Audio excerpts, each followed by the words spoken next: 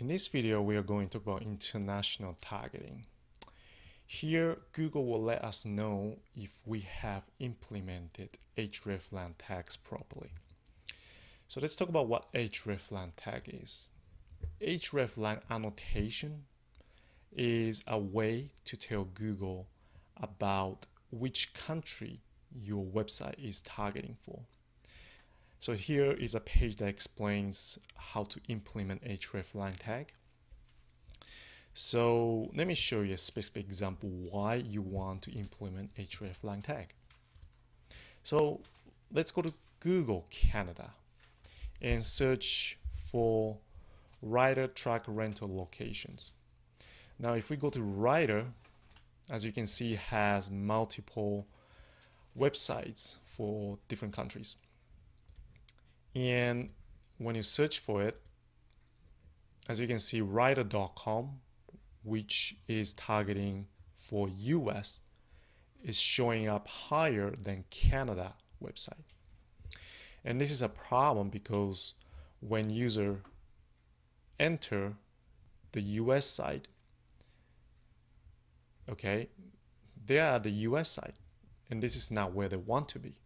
So some of them may realize and say, okay, I want to go to Canada and switch to Canada, but from user experience perspective, this is not ideal. And this is why you want to apply hreflang annotation to make this rider.com only appears in the US because it's targeting for US.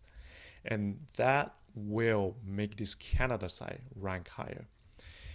And as you can imagine, this could happen in other countries also. So for example, rider has Mexico. So if you don't apply any tag, United States could, the .com site can appear on Google Mexico when someone is searching for Mexico rider site. And, again, that's not good user experience. So this is why hreflang tag is useful. Now, this other tab is a geo-targeting. So what we can do is we can tell Google, look, my website, I only want to target a specific country, so do not show it to other countries.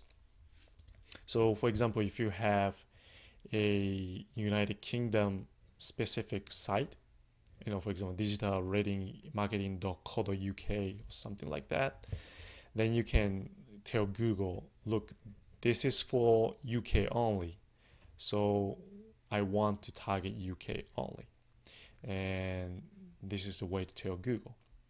Now you want to be careful with it, because once you tell Google that it's for UK, your site will not be targeted, will not be found by other users in other Google. So you want to be sure that that's what you want. And for most of us, we probably do not really care, because we want to target everybody. In a sense, by default, we will target US, but it's also good to show up on other sites because we don't really mind showing our site in other countries. So that's what international targeting is about, and I'll see you in the next video. Thank you.